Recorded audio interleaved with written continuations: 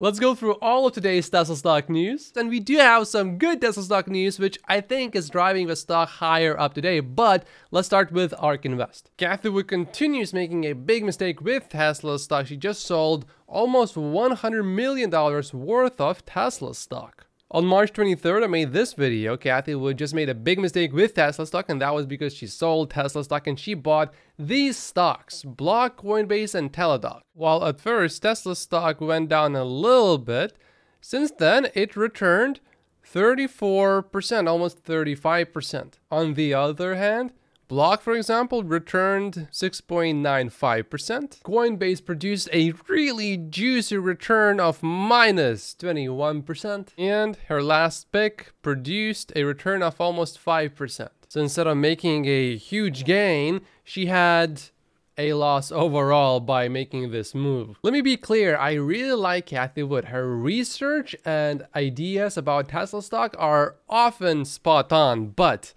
her other picks in the last 5 years, her fund produced minus 6.2%. In the long term, she will probably do fine. I understand she wants to rebalance because it's over 10%, but look at RKQ right now. It has 16% in Tesla stock. And interestingly, that fund produced much better returns in the last 5 years, giving you a return of 52%. Not bad. Although not as good as S&P 500, which would be my second favorite stock after Tesla stock, although I only own Tesla stock in my stock portfolio. The deal is still too good for Tesla stock. And billionaire Ron Barron has a 52% allocation to Tesla stock in one of his funds. Then look at Meet Kevin's ETF, PP. It has produced a 61.5% return year to date instead of ARK Invest 45%, simply because Kevin has a much higher allocation to Tesla stock. It is 8.37% currently. I think certainly up to 25% is very reasonable for an allocation to Tesla. I'm talking about a bigger fund. And in Cathie's case, she doesn't have to sell Tesla stock. She just can't add more Tesla stock to her portfolio if it exceeds 10% of her portfolio. It's almost tempting for me to just create a fund, allocate, let's say 40, 50, 60% to Tesla stock, and then just pick a few other stocks, and that fund would beat every single fund pretty much out there if you give it about 10 years or so. And possibly a lot less years would be required. There was a short TV segment about Cathie's recent decisions. Let's see what they got to say. You know, without being too harsh, the fact that ARK Fund has done so poorly the last 3 years, despite having Tesla in it, really just speaks to the misfires and basically all the other picks. I mean, you had a stock in Tesla that, you know, over the last 5 years, percentage-wise, what did we go up in Tesla? Yeah, over the last 5 years, 1,000% in Tesla. So you got 1,000% in one of your main holdings, and the fund still underperformed over that period, with the ARK's 5-year return down 5.5%. Versus the S&P 500's 60% over that period. So despite Tesla's 1,000% gain, they still managed to underperform by 60% plus. So I guess the stock picks, I don't know. Is this a good thing going in the ARK fund, or is it a kiss of death? Well, I would say for the ARK fund, it is fairly diversified, so they're not really concentrated in one name or the other, but you do see this consistent rebalancing, which is why I don't really check out the charts when it comes to the ARK ETFs, because when you have these steady movements in the underlying performers within the ETF in itself, it's really hard to try to pinpoint where you find areas of support or resistance here. Now, yes, we have also talked about their sell in NVIDIA. They sold it a little bit early. Now, obviously, they still have exposure, but they did not see the huge run up as much as maybe some other funds that are a little bit more passively managed here. So, no, I'm not sure if it's going to be the kiss of death. If you look at communication services, compare that to the technology sector, it has still lagged, and there is still some potential upside from a technical standpoint if you look at a weekly chart. But overall, I mean, you know, RK, I'll give it some credit. It's up around 38% year to date. That's some pretty good performance for an actively managed ETF at this point. True, but it's nowhere near as impressive as Tesla's 137% year-to-date return. And to the point of it being an active fund, too, right? The performance of the fund actually doesn't necessarily reflect the performance it's not entirely reflective of the performance of the companies, because it's also the timing of when they get in and when they get out. So some of that has been a little bit off. All right, but nice to keep track of, too, given the symbolic nature of Mrs. Wood and her team and how seriously folks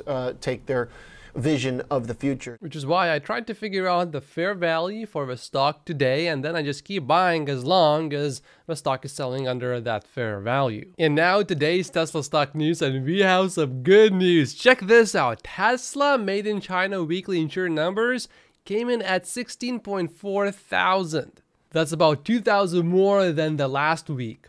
Many Tesla bears and even some Tesla bulls said that we will no longer see this delivery wave at the end of a quarter, but this is proving otherwise. We are now significantly ahead of the previous quarter, and I think we are going to have a record quarter. I think Troy is going to increase his delivery estimates. If I add this line here, it's hard to say how Tesla will not have another record quarter unless something really goes wrong. Roland is feeling pretty bullish. He took the numbers from this week, which we just got, and if the remaining weeks are like this, then we will have 157-ish thousand deliveries. That would be a clear record, and 157,000, whoa, that would beat quite a few expectations, I think. Gary Black is certainly happy with these numbers. Just to keep expectations realistic, remember that usually the next few weeks are maybe a bit higher than the previous weeks, but the last week is certainly always quite a bit lower.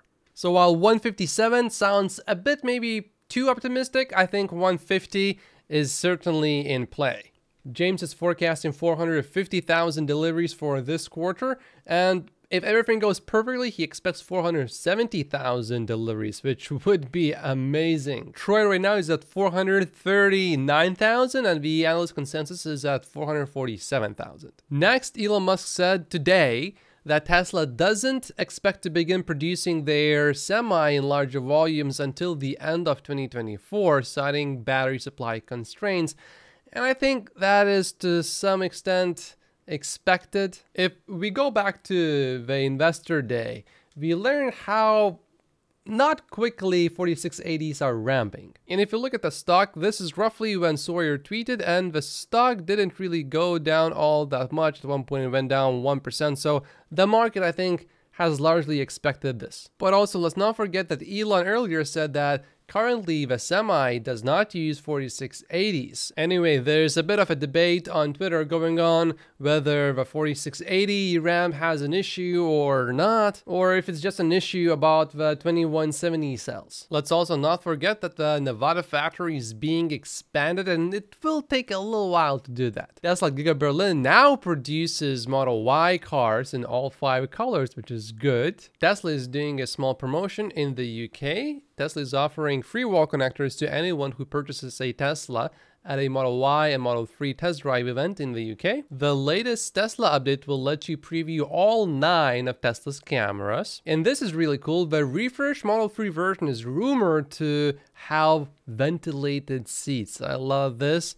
The current vehicle is missing this sort of luxury. And to me, it's actually pretty important. It's also rumored to have ambient lighting, which would be nice, and an upgraded sound system. The current sound system is already really good, but improvements are always welcome. In 2017, Toyota said that they will have solid-state batteries in EVs by 2022, so now they just moved the target date to 2027. And James is speculating that in 2030, Toyota will ask the Japanese government for a bailout. That sounds reasonable. What's also interesting is James is getting bullish about full self-driving. I mean, you wouldn't really see anything like that from James before.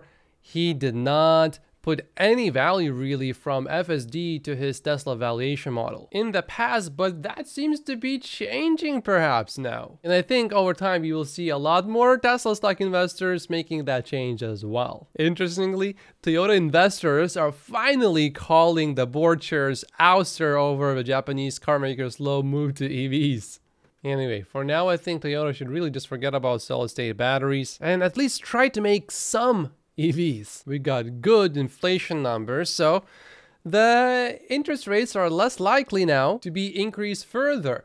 that probability is now only 4.7% that we are going to get a rate hike tomorrow. Just a day before, that probability was at 21% roughly. We have more good news. Stellantis, which owns Jeep, Ram, Dodge, Chrysler, and others, they are now also seemingly in talks with Tesla about the Tesla connector. And I think it's really just a matter of time before they make a deal as well, just like Ford and GM did, which will then force other companies to also follow as well. So I expect more announcements in the future, certainly from other automakers. Elon Musk today was also interviewed at this conference. I'll play just a small clip. So far, we don't have any good footage, so the audio is not exactly great. Vehicles made will be electric. That's likely to happen, I think, before the end of this decade. I think Elon is going to be right on this one. Elon Musk just tweeted this: if Apple competes against the whole world, Apple will have the whole world against it. This is not a winning scenario. This is in response to this tweet that says social media platform backed by former Twitter CEO Jack Dorsey is facing removal from the App Store by Apple. I think Twitter is safe, at least for now, although there was a moment earlier when we were slightly worried about that for a brief moment when Elon went to war with Tim Cook, the CEO of Apple. And in this video, I talk about why Tesla board members are not buying more Tesla stock. My name is Matt Post. Just like and subscribe if you haven't yet, and I will see you in the next video. Thank you so much for watching.